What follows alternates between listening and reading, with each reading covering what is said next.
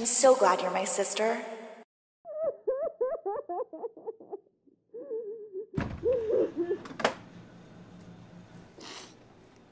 And it's just like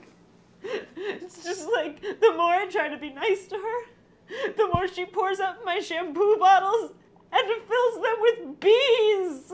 Aha! Rooney, what the fuck are you doing here? What the? So typical. What?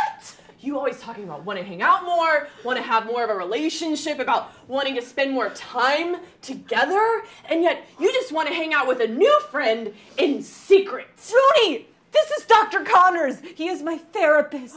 This is not a new friend, and the only reason that we're not shooting today is because you said you had to feed your crickets to each other. You're in therapy. That is supposed to be my thing. You never actually went. Just because every single teacher begged Mom and Dad to send you, but you never actually went. But you always copy me. I was acting first. We still have 10 minutes left, and I'm happy to work with you both.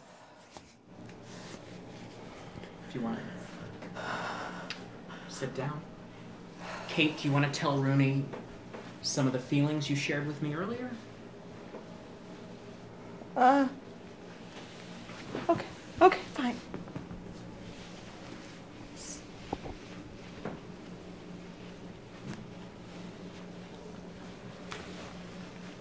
Okay. Rooney?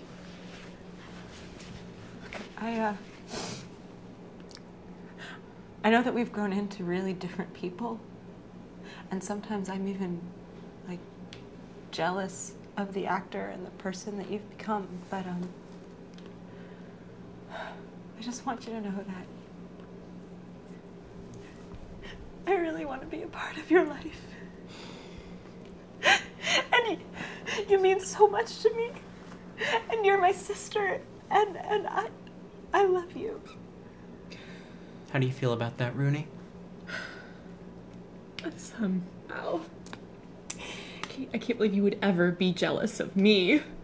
If I ever act out, it's just because I've been so jealous of you. Really? Nope! You've been married! What the fuck is that? This is my new prank show. This isn't actually your therapist. It's an actor I hired off Craigslist. What? Just by the way. Thank you. I'm such a huge fan of yours. Loved you in Dragon Tattoo. Would you sign this, please? Wait, what the fuck? Absolutely, what the fuck? You've been my therapist for like over a year. Wow. I got you so good.